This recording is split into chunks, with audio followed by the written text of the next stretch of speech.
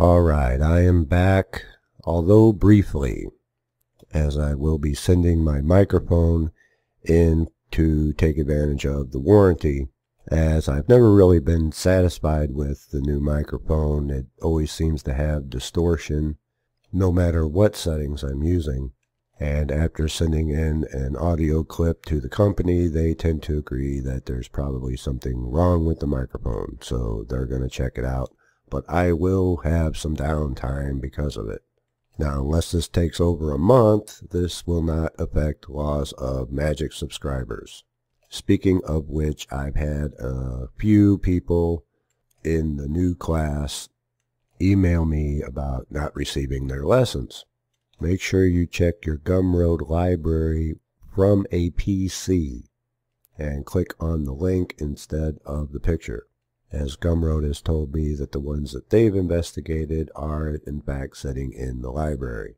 I try to keep the file sizes down, but that does not mean that they are all mobile friendly. Kind of an oversight on my part, yet it's difficult to anticipate every single mobile platform out there. So just make sure that you check with your PC first. And lastly, I want to put out the reminder that today is the last day for Manifesting Reality promo codes. It will be going back up to regular price tomorrow. So, with all that out of the way, let's get into it.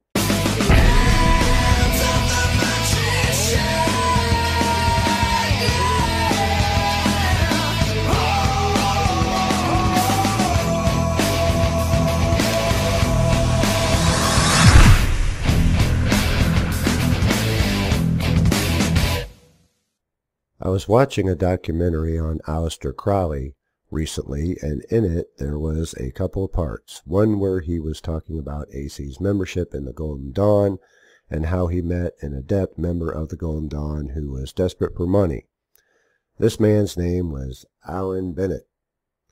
At the time Crowley met this man, he was very poor and needed money badly. He was living in poverty and needed money so that he could move into a warmer climate country to deal with his asthma. Even though he knew it was wrong to do so, he accepted money from Crowley, and in return, Alan Bennett would teach Aleister Crowley everything he knew. And so there you have it, a man that knew it was wrong to teach magic for money, and yet did it anyway. Even so, this man actually had a fairly good reason for doing something which any magician worth his wand and robe would be absolutely ashamed to do. Alan Bennett may have broken this cardinal rule of magicians. However, he would have likely died in England of his asthma if he did not. So I could see why he sort of had to break this rule. Even in the Golden Dawn initiation, you are required to promise to never teach magic for money. Well, the Golden Dawn actually does teach magic for money. If you go to their website and or YouTube channel, they are advertising teaching you magic for money. They may not want you to do it, but the organization itself is doing it. But we'll get back to that. I find it quite disturbing and odd when I come to YouTube and see a man who is not desperate for money, who considers himself an adept magician, selling his teachings for money. It is one thing when you need money or you are going to die to do such a thing. Also, only doing it when you absolutely have to and have no other alternative. However, when you make a profitable business out of doing something that is really filthy, like selling holy knowledge for money, that is just disgusting and unethical. I know you probably do not care and have already justified it to yourself. Even so, I hope this will at least get you to think that you may be in some way helping to teach another rich, self-centered asshole who's going to use the powers of magic for his own selfish benefit and do nothing but harm to humanity around him. Maybe you will at least consider that you may end up going down in history as the next Alan Bennett. I respect everything else about you aside from that one thing. I still do hope that you prosper and that only those with good intentions and who will use the knowledge properly and in a good way only buy your teachings. It's unlikely, but I can only hope for the best. I do not know if you will somehow be cosmically held responsible for the actions of those who you teach and go on to abuse that knowledge you have taught them. Who knows for sure if there is truth to that? Either way, it is still wrong to teach magic for money, in my opinion. I am actually interested in hearing what your views are on selling magic teachings for money. I mean, I know you do agree with it, but what are your views on those who think it is wrong? Do you think it can lead to creating monsters, so to say, out of people who otherwise would have been fairly normal human beings, otherwise more than likely?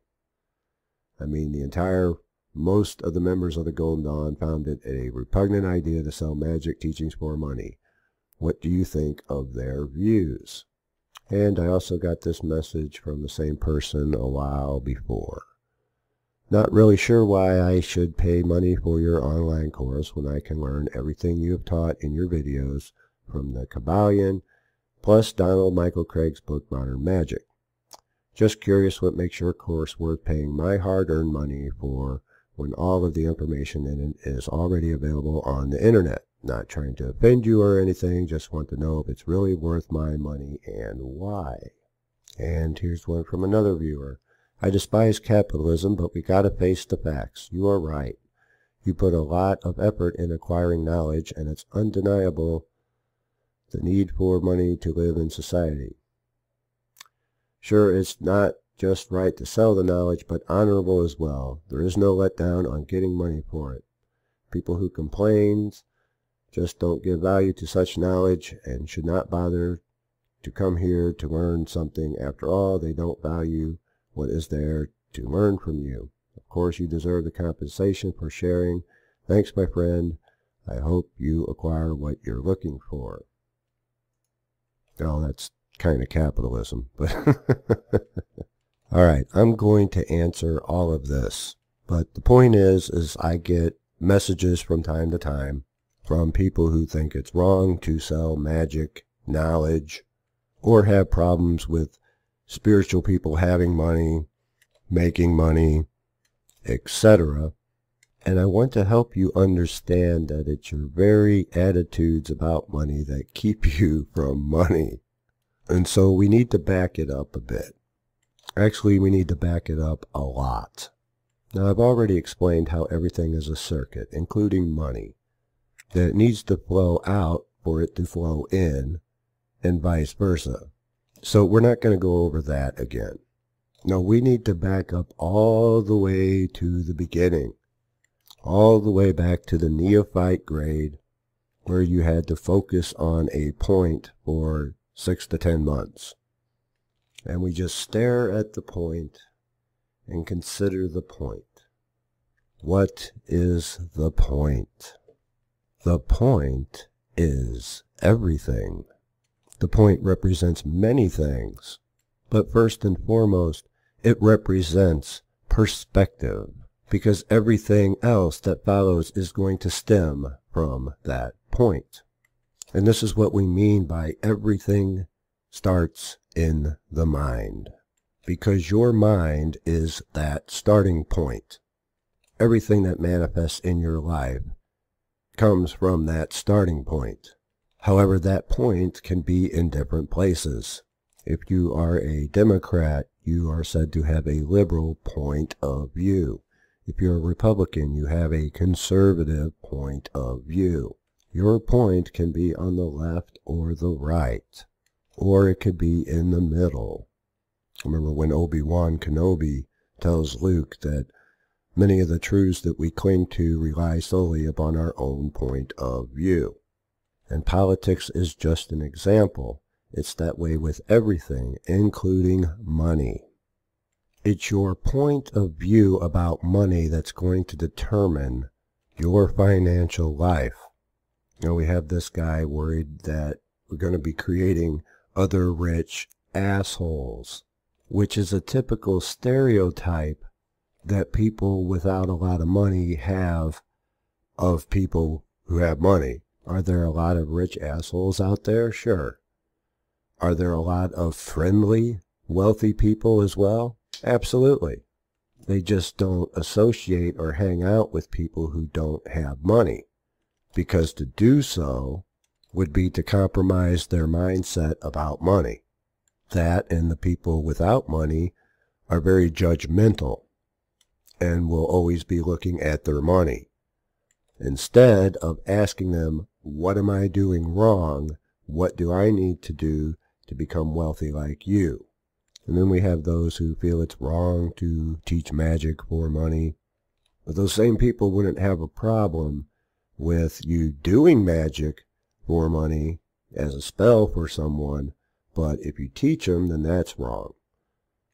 You know, and to me, that's like, it's okay to give a man a fish to eat for a day, but it's wrong to teach him to fish and feed himself for a lifetime.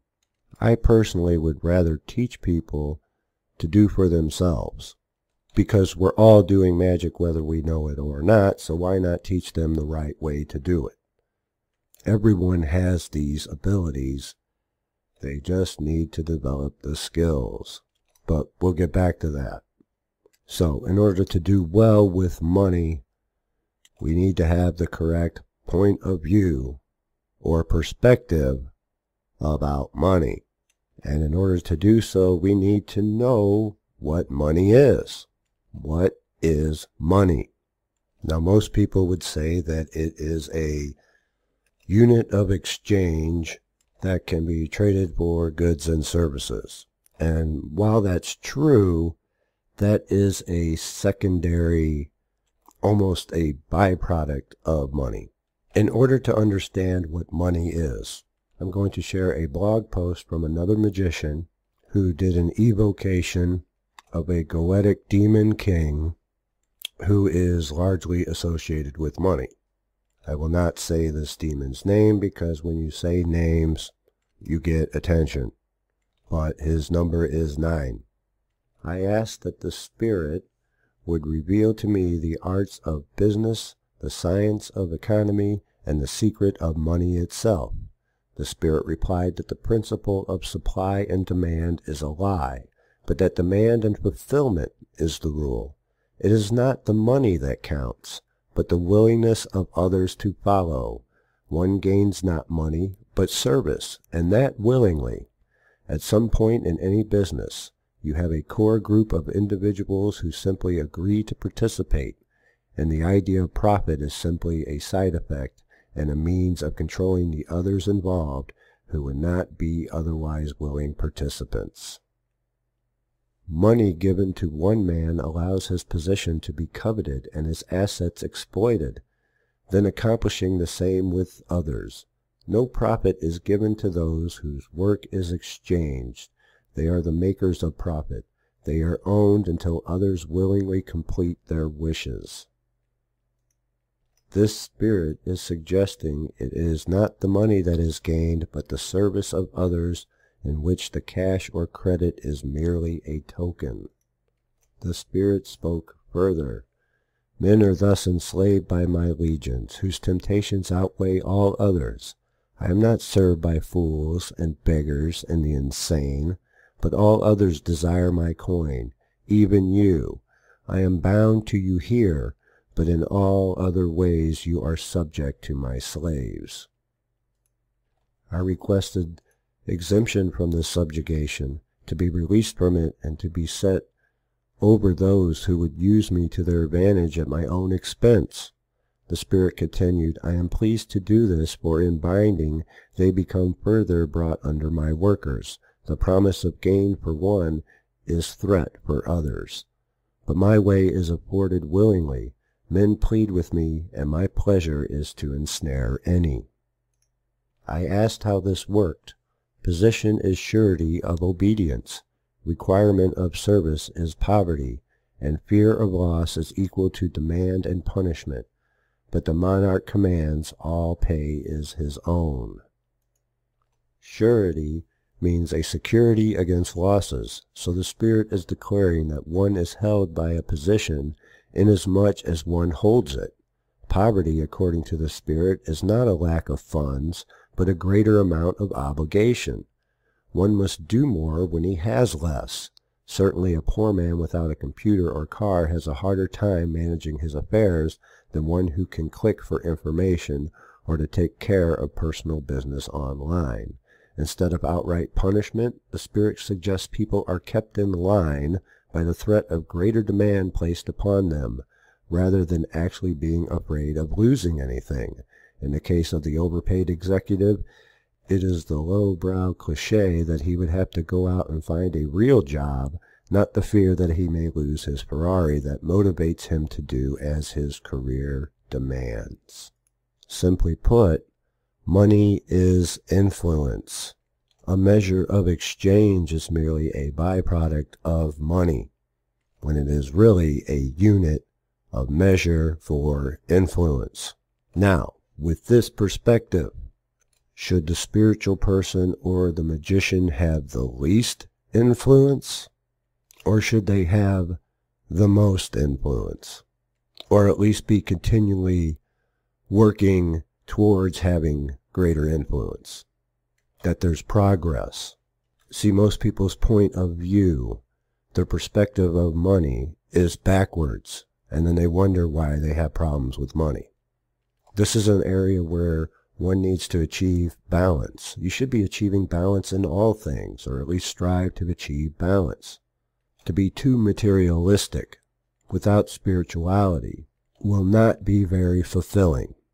And because of polarity and duality, being strictly spiritual and shunning the material is just as equally extreme. It's just the opposite polarity of being too material. Both are undesirable. For if you are going to be strictly spiritual and shun the material, then why are you even here? You were born into this physical realm. You have to deal with physicality and the material. So for those who say that the magician or the spiritual person should not have money or material things is absolutely ridiculous. The magician is always striving to increase his influence. That's what the visualization during the Kabbalistic cross of you growing larger than the universe itself is doing, is increasing your aura and your area of influence. Now, on the subject of teaching magic for money, magic is what I love to do. It is my calling. It is in my chart to do magic and to teach magic. I want you to go back to the lesson on the root of all evil and watch that one again, because we said that the love of money is the root of all evil. Not money itself, but the love of money, to where it pulls you off of your path and your purpose and gets you to do things you wouldn't normally do. Influence. How many people do you know or are listening right now that are working a job that they absolutely cannot stand? That if it wasn't for the money, they would not work there. That, my friends, is the evil of money. And it's those people who are caught up in it, who have been pulled from their purpose and their path and their passions, and why I always stress it's so important to find yours.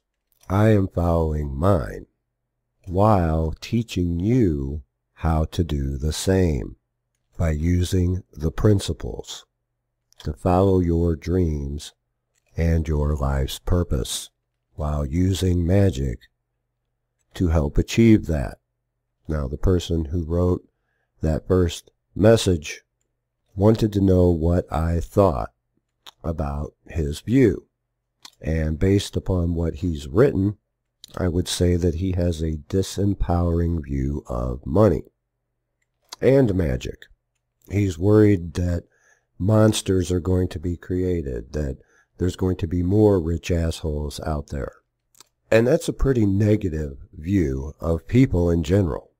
Now, I do a lot of work to keep this information strictly for those who it's meant for.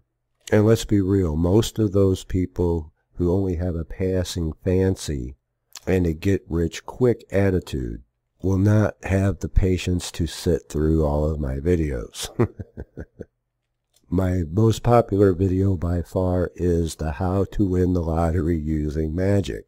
Far more views than any other video I have.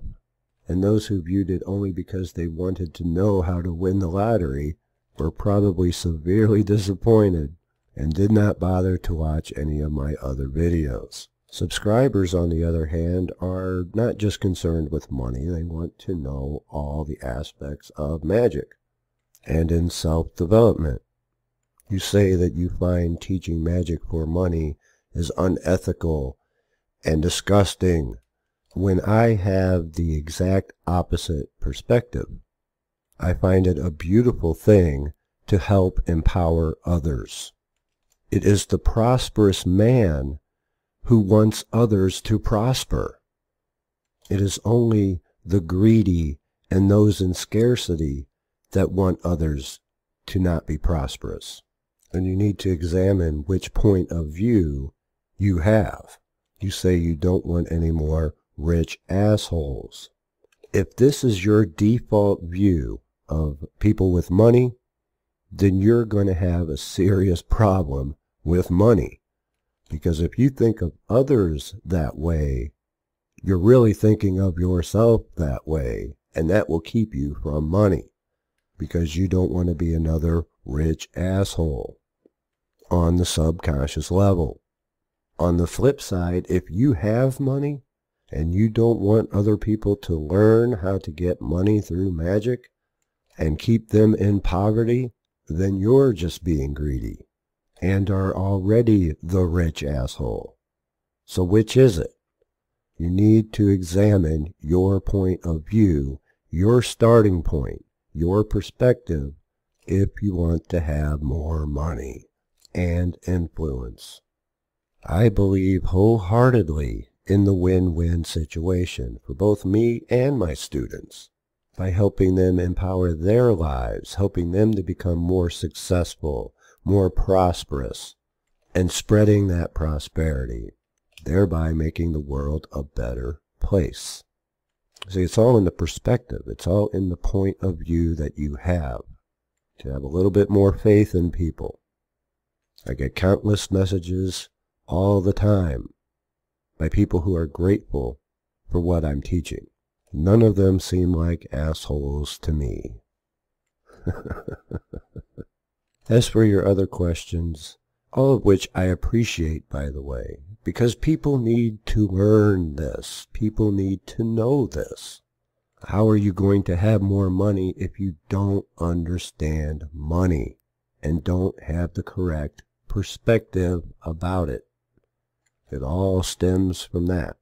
But as for your other questions, I'm a solitary practitioner, and I've worked out of the book Kabbalah, Magick, and the Great Work of Self-Transformation by Liam Thomas Christopher.